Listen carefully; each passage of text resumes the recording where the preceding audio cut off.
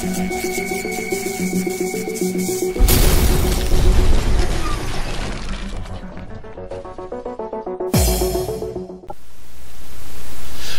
up? It's Cyclonus, and I'm here once again with some more Xbox related news.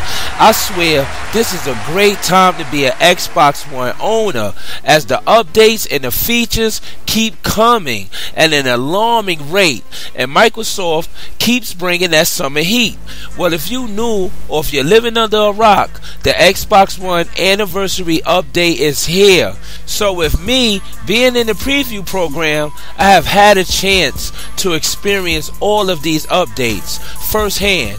So for all of the Xbox One owners who are not in the Xbox preview program, will have to wait at least a month to get these features. But we should all know how that works by now. But these features are so good that I had to talk about it. And it brings in quite a few big new features. So PlayStation 4 owners, what updates or features are you getting? Maybe a summer stability firmware update? It's definitely not a good time to be a PlayStation 4 owner. But as for the Xbox One, these new features bring the Xbox One's integration of the full Windows 10 experience even closer now.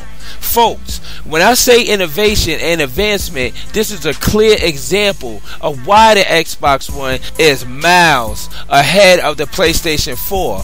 And as time goes on, we are starting to see the Xbox One pull further and further away from the PlayStation 4 with technology, features, and functionality and games.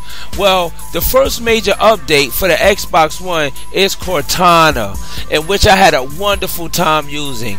The voice commands were great, and Cortana's reaction speed was exceptional. Xbox Connect users can give voice commands to the console, but to me, it seems like this update brought in a more fully featured Cortana, which gives Xbox One owners even more voice controls. Xbox One owners can even give voice commands over the standard headset, which is great, so you don't have to use the Kinect in order to use Cortana. I tried my headset and Kinect, and both work great with Cortana. Another great feature added to this update is something called the Facebook Friend Finder. This allows for a better connection between Xbox Live and Facebook friends. Another great addition that was added is finding and installing new games, which is now more easier than ever in this latest update with a more structured interface. There's also more information displayed for your games in your queue, like download speed. There's also an easier way to share clips and photos from the Xbox One. Well, I think I covered just about everything. If I didn't, let me know down below. Hell, I ain't perfect, but I gonna want to say the Xbox One is an amazing console that seems to be getting better and better with completely no signs of slowing down. Microsoft is turning up the heat. So this is yet another win for Microsoft and Xbox. I will leave a link to this article below. Leave your comments down below. Let me know what you think.